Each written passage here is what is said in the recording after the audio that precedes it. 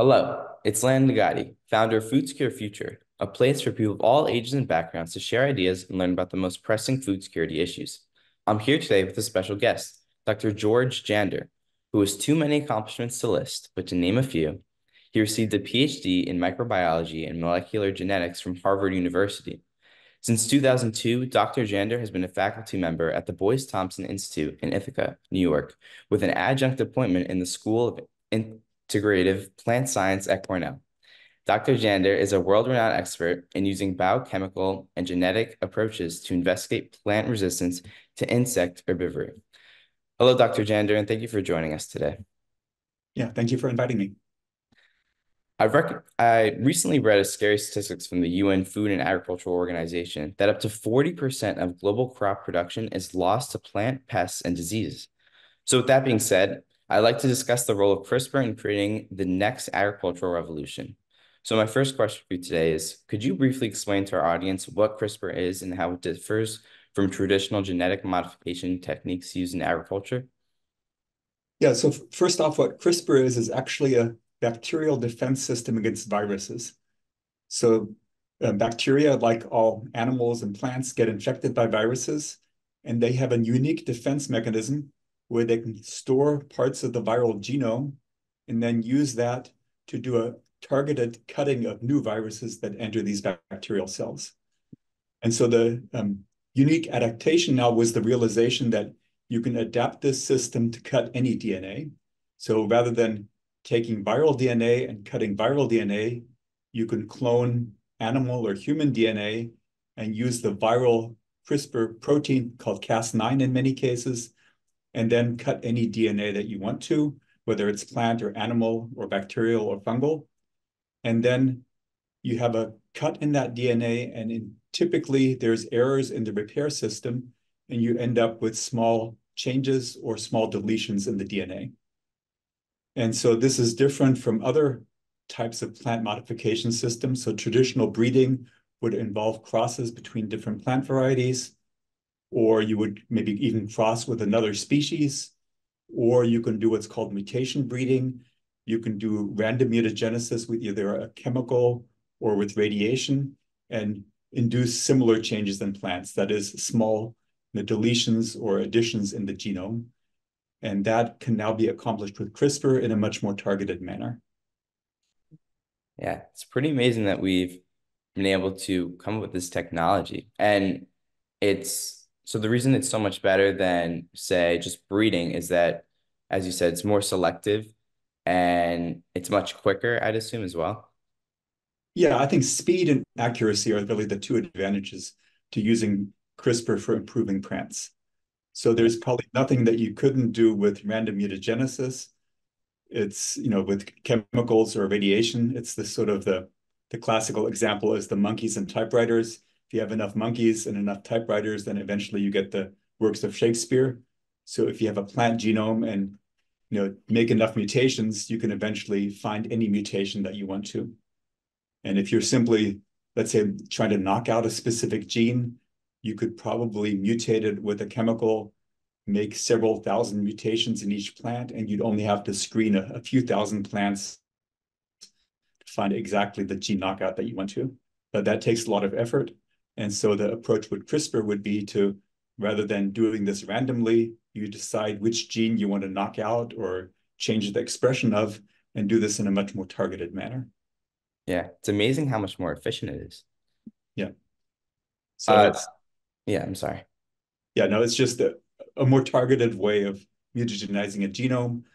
And probably the other advantage I should mention is a reduced chance of side effects, because if you're crossing different plant varieties or doing random mutagenesis, you're almost certainly going to have changes that you didn't anticipate. That's also the case with CRISPR, but the odds of getting changes that you weren't anticipating are much, much lower with using CRISPR mutagenesis. Yeah. So are there any real limits to CRISPR or what we're trying to modify? I guess the biggest limit is right now it's really used to just change existing genomes. So you're not using CRISPR to put new genes into plants. So you couldn't use CRISPR, let's say, to put an apple gene into a tomato. Mm. you're only able to modify tomato genes sort of in situ, either by making small tweaks in their sequence or knocking them out completely. But you can't completely change the genome of a plant using CRISPR at this point. So could you say take one variety of tomato and implant a gene from that variety into another variety, or is it just it has to be the same genome? It has to be the same genome. And what you could do is you could try to modify a tomato variety, let's say an existing gene, and modify it with CRISPR to be more similar to a gene in another tomato variety. Let's say you have a resistance gene that is targeted at a specific bacterial pathogen.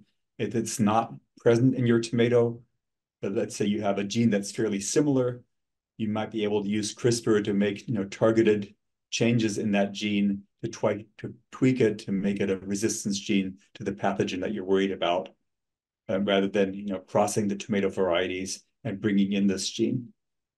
Or if the gene is in a related species that has similar genes but can't be crossed to tomatoes, with some effort with CRISPR, you might be able to modify an existing tomato resistance gene to have a different specificity against a pathogen that it wouldn't normally be targeting. So there are opportunities of that kind. Wow. So I know we've already went over the main advantages of CRISPR, but can you provide some specific examples of how CRISPR has already been used to improve crops? I mean, there's not a lot that's been already commercialized, but there's some examples that have been, in the popular press. So examples would be, let's say, non-browning mushrooms or non-browning apples. So there are specific enzymes in things like apples and mushrooms that when you cut them, they become brown, so it's called polyphenol oxidases. And it's possible to use CRISPR to knock out those enzymes, and then you would have non-browning fruits or mushrooms.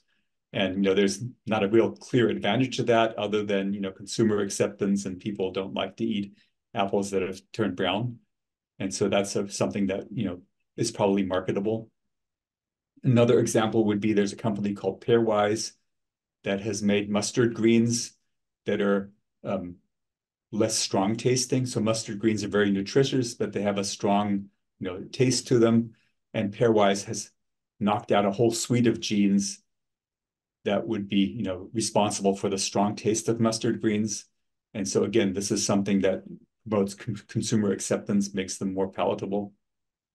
Other things would be like I think it's again Pairwise that's trying to make blackberries that don't have seeds. So again, it's something that's not absolutely necessary, but nice to have, so you don't get the blackberry seeds stuck between your teeth when you're eating blackberries.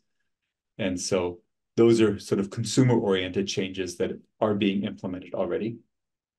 And otherwise, there are probably also things that are in the pipeline at many of the major companies trying to increase yield or increase tolerance to various biotic and abiotic stresses that haven't been commercialized yet.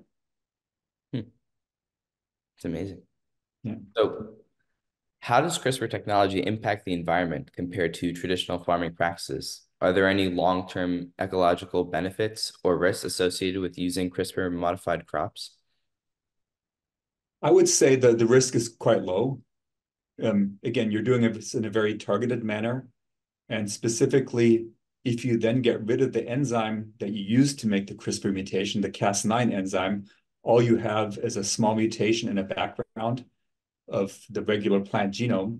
And if that plant were out in the field, there's actually no way that you or anybody else could tell me how the mutation was made, whether it was made with CRISPR or whether it was, a random mutation as the plant is growing out in nature, or whether it was chemically or radiation induced.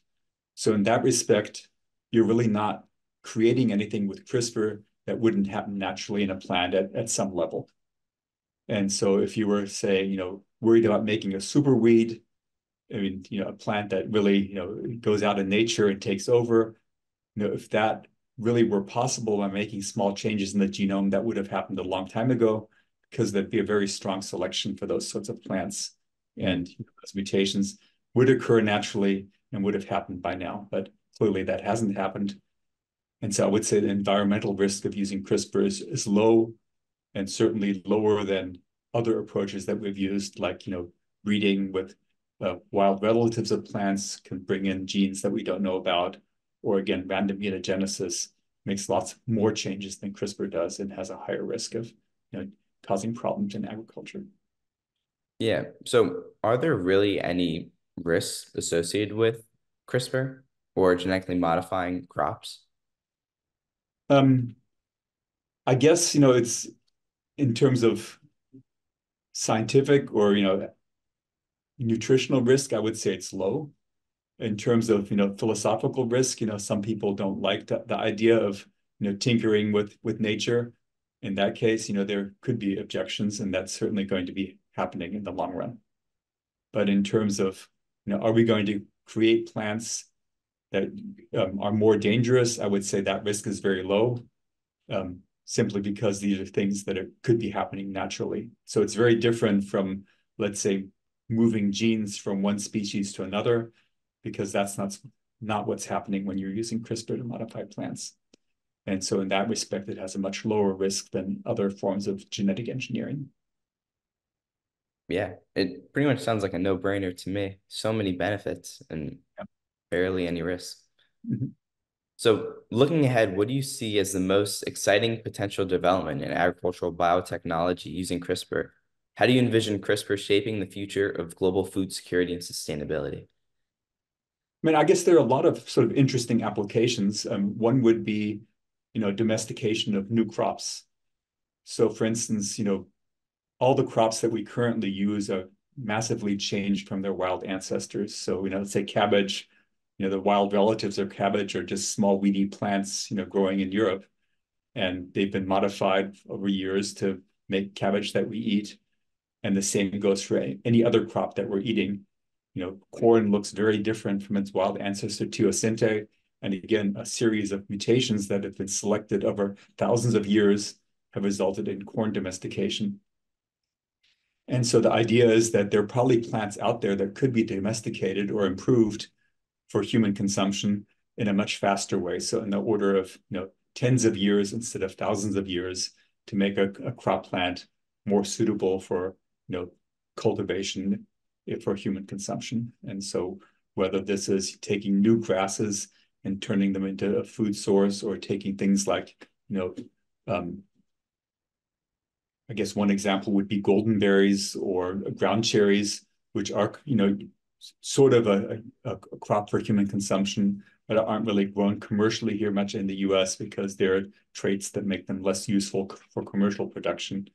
And so there's groups, including here at the Boyce Thompson Institute, where I'm working, that are trying to make targeted mutations in ground cherries to make them more suitable for commercial production here in New York State. So basically creating a new crop for New York State farmers to use.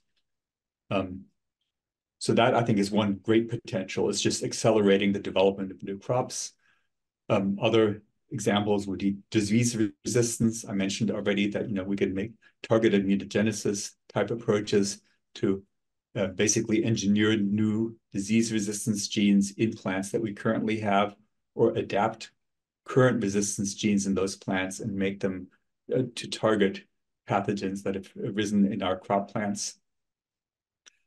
And otherwise, I mean, there are lots of other sort of consumer-oriented things that could be done. We mentioned the mustard greens and the non-browning apples, but imagine things like coffee. So right now, decaffeinated coffee is made through a chemical extraction process, which gets rid of the caffeine, but also gets rid of some of the flavor components.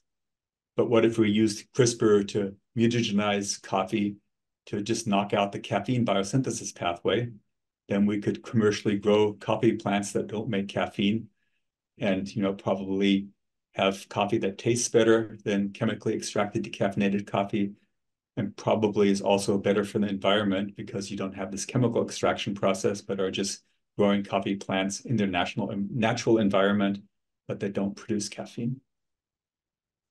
And the other big one is yield. So yield is lots of things, everything from resistance to drought, to insect resistance, to pest tolerance, to just producing more seeds.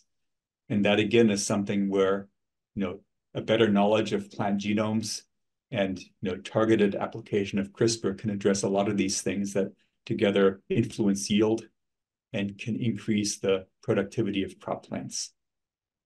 And so, food security is an issue in the world. We're undoubtedly still having population increases. And there are really only two approaches to this. One is to put more land into cultivation or to get more food from the existing land. And I would say CRISPR is one approach to increase productivity in a rational manner and grow more food on the existing land resources that are available for growing food. Yeah, So lots of potential applications, and the sort of the sky's the limit. Not everything is going to be solved by CRISPR, but there are a lot of useful things that can be done and will be done in agriculture, both in the US and in other parts of the world. yeah, I think CRISPR could play a huge role in helping food security around the world. Can you use CRISPR to increase the temperature range of tolerance of a plant? In some cases, probably yes. But again, this is something where we don't really know that much yet about what enables plants to tolerate higher temperatures. And so I would say problems like that are still too complicated to really address in a targeted manner like this. So we don't know enough about what makes some plants more tolerant to heat stress than others. I mean, we know some genes that are involved, and it may be possible to target those genes, but I would say at this point, nobody can tell you, if we want to make, wheat more drought tolerant or more heat tolerant, we have to knock out these three genes and, guarantee success. So there's still going to be a lot of trial and error in approaches of that kind. Yeah, sky's the limit, as you said. Mm-hmm. That's it for me. Is there anything else you'd like to add? No, thank you very much for talking with me, and good luck with your podcast or Thank you. YouTube videos and whatever you are doing with this.